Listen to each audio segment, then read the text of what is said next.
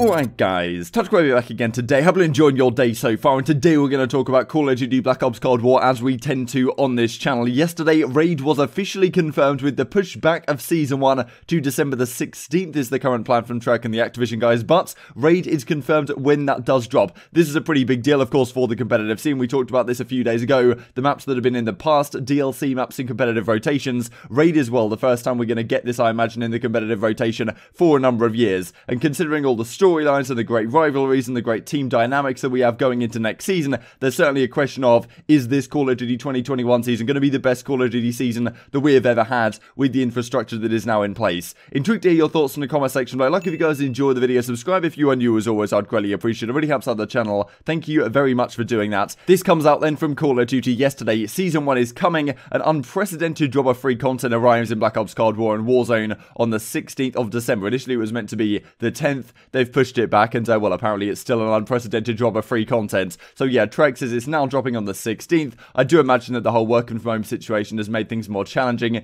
for them to get out in time, but they do confirm, Raid confirmed. This, of course, a Black Ops 2 map, a legendary map. You guys were commenting in the video about what you guys thought were the best maps. In my opinion as well, I actually kind of think that Standoff, I had more fun on Standoff in general. I think it was a slightly better map maybe, but yeah, it's tough to say. Raid and Standoff, both in my opinion, both phenomenal maps. I hope Standoff gets back as well, because that was, well, that was probably my all-time favourite. But yeah, Raid's certainly right up there. One of the most fun maps I've ever played on in public matches, but also from the competitive side. Hardpoint, I mean, as it was Capture the Flag back in the day, Search and Destroy, it doesn't get too much better than Raid's. And so yeah, maps that are as well perfect as this and are well-rounded as this and are as well made as this, why do we not have them like in a lot of titles, right? We did see it come back in Black Ops 3 as a map called Empire in one of the DLCs, but obviously didn't play the same with jetpacks and everything. So there's certainly a question to say, like, every single tryout game that drops, we should be playing on Raid for the competitive side. You could argue, right? I mean, especially maybe some point down the line, if you want to have like a consistent competitive title, which plays somewhat like Black Ops 2, but maybe it does still move with the times in that like every year maybe you get a new engine, you get new weapons, but maybe you can still be playing on the same maps or something like that. Raid seems like a staple that should be in every Call of Duty, but it is cool to see it coming back at the very least, and it's the first time we've seen something like this for a long time. And as Tony Flame says, Cold War guns and attachments in Warzone, very interesting to see exactly how that crossover will work, still using the Warzone engine, the Modern Warfare engine, but actually introducing the Cold War guns and attachments into Warzone. The best of both worlds comes together in Season 1, and I think later today we're going to talk about content, but yeah, pretty interesting discussion from Scump, and he was saying it in this clip we're going to look at in the video later today, but he was talking about how, okay, in Warzone, it's a bit difficult to actually play that from a content side, because if Warzone's still going to be running on the Modern Warfare engine, and they're playing competitive on the Black Ops Cold War engine, then, like, you know, why am I going to want to mess up my muscle memory in that sense? So certainly an interesting one, but as he does say in this as well, expect new weapons, score streaks, maps, i.e. Raid, game modes, blueprints, operators, and more, all that good stuff. This, of course, is Raid from Black Ops 2. This is the ringside, this is the Lambo, this is where the B flag is, top red, bottom red, pillars, I mean, zig, you've got open stairs, you've got the white van, driveway, all this good stuff. Yeah, one of my favourite maps of all time. This is the overview of the map as well, if you guys aren't too familiar with it, maybe you guys didn't play Black Ops 2, so this is how it works. The first hardpoint is over here at the ringside, second hardpoint is here in kitchen, third hardpoint goes all the way back to back garage, then hill 4 is over in basketball court down here, and then the fifth one is here in mid, and then it rotates back to the right hand side. In terms of Search and Destroy, the bomb site locations, this was B bomb over here by the pillars, by the ringside, this was, well, the other bomb site was over by the pool, A bomb near Tiki Hut, and this is called Money, and well, you know all the good stuff. Top laundry as well over here, top pool building, or whatever people call that exactly over here. Definitely these call outs are bringing me back a few years, but I think I saw OpTic Chicago, they were playing like a mobile game or something, and they were playing on Raid, and the bomb site locations in that, they actually moved them around a little bit. The B-bomb especially, I think, was over more by this truck, so I wonder if they'll try and tweak around the bomb site locations, thinking maybe it could be slightly better to move them around somewhat. But yeah, this is how it was playing in Black Ops, so I'll probably have to do a video on the channel soon, like top 5 Raid moments of all time or something like that from Black Ops 2, to bring that back into the public eye, because certainly a map that deserves a lot of recognition, and cool to see it coming back. The question mark for me is Standoff ever going to return? This is a phenomenal map map, of course, you got top brown. You got to the first hardpoint was over here. Then you had the second one on top green. Then it went to Granny's. Then the fourth hardpoint over in the bottom of this building. Forget what people call this. Maybe it was just yellow because the walls were yellow or something like that. You got the tank. Just, yeah, memories coming, flooding back at this point for the Black Ops 2 days. But yeah, certainly two of the best maps in Call of Duty history, in my opinion. Honestly, Treg did a phenomenal job with the maps back in the day. And it'd be great to see these maps come back into competitive rotations once again on a consistent basis, right? Like every single year, we have the question, we have the concern about what the maps are looking like, right? And well, as Adam Apicella says, we'll just look at in quite a second here, but I just wanted to look at this first. These are the maps that we have in this game: Armada, Strike, Cartel, Checkmate, Crossroads, Garrison, Miami, Moscow, and Satellite. Only a couple of these, like Moscow seems decent to me. Crossroads I do actually particularly like. The rest of the maps are a little bit questionable for a number of reasons, and yeah, there's only a certain number of ways that you can reconfigure a new Call of Duty map that doesn't like it's not an exact copy of a previous map that has been made in the past. Therefore, to me, there's so many great maps that have been made throughout Call of Duty history, it makes sense to bring them back on a regular basis. I understand that yeah, people want new content,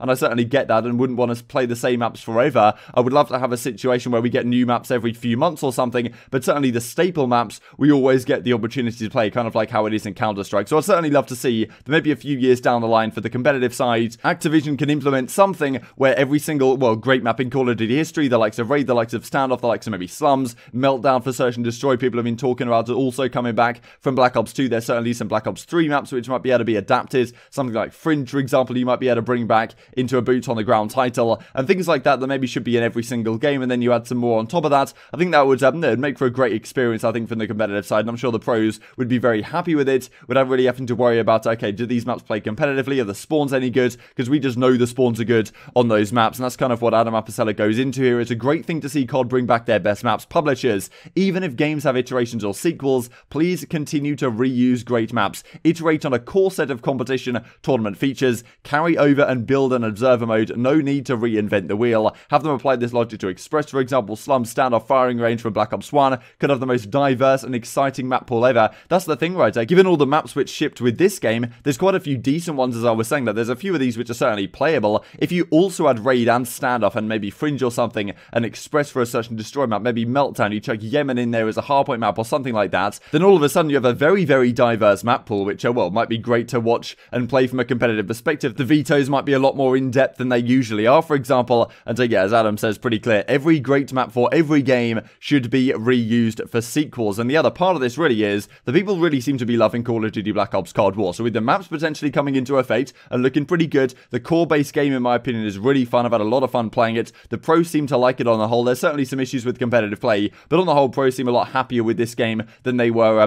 back in Modern Warfare, for example, and Treyarch seem to be a lot more responsive to, well, the needs of the competitive community than the developers were of last year's Call of Duty game. So everything is shaping up pretty nicely, and in addition to that, we have some great teams and great franchises back in this league. So of course, we've got the FaZe Clan team, Atlanta FaZe, Dallas Empire, Mutineers, London Royal Ravens, Guerrillas. Then we've got the Los Angeles Thieves. So this was really the big story of the off-season, quite honestly. The fact that OpTic Gaming Los Angeles reacquired in terms of the branding by Hector Rodriguez, rebrands Chicago Huntsman to OpTic Chicago. Los Angeles Thieves then come in as 100 Thieves, purchasing out that spot from Hector, who bought it off the Immortals group, becoming the Los Angeles Thieves. So going into next season, the rivalries and the storylines are at an all-time high. We've got some great teams here, back to a 4 versus 4, boots on the ground environment, with some old traditional Call of Duty maps coming into effect, with a great base core game. I mean, yeah, this year is definitely shaping up to be a very good one, in my opinion. So the final piece of the puzzle to put together is actually having a decent format, right? And that's certainly what I hope that we do get this season. If it's somewhat similar to last season, I think we can be relatively happy, but you know, we'll have to see how the whole online stuff plays out. But that, in my opinion, has always been the downfall of Treyarch games, like a game like Black Ops 3, for example. Such a good game. I absolutely loved it from competitive play, in my opinion, at the very least. But we had very few tournaments that entire year. I think there was only like 6 proper LAN events the entire season. There was like an online season, Stage 1, Stage 2, relegation, this type of stuff, which is pretty decent to watch. But in terms of like major LAN events, we barely had any, right? And that was, of course, in a pre-COVID age. Nowadays, we've got this whole situation going on. We don't really know when we're going to be going back to LAN, but hopefully, at least if we do still get a decent tournament format, with a lot of tournaments, a lot of the time with them, players and teams able to actually win an event like we've had in the past, and we don't go back to like an entirely league system because we really don't know what the what everything is going to look like from that perspective, then I think this can be the best ever year for Call of Duty Esports. But the format certainly does dictate